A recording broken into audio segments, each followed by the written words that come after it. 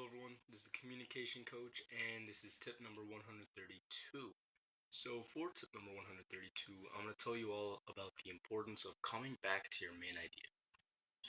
So, what is the main idea? The main idea is what you are constantly trying to preach throughout your speech. The main idea is what you want to repeatedly come back to, and it's the one idea that you want to have ingrained in your audience's heads as long as they are in that booth. As long as you are speaking to them, that is the one idea that you want them to be left with. If nothing else in your presentation, you want them to remember that one point. That is the important part about the main idea.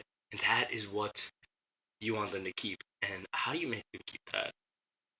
By coming back to it repeatedly, by repeatedly drilling it into your introduction, every topic sentence, every body paragraph, and the conclusion. You need to bring that topic sentence back, that main idea back. Bring it up repeatedly. Make sure that they'll never forget it, never in their lives. That is one of the goals of public speaking. Thank you.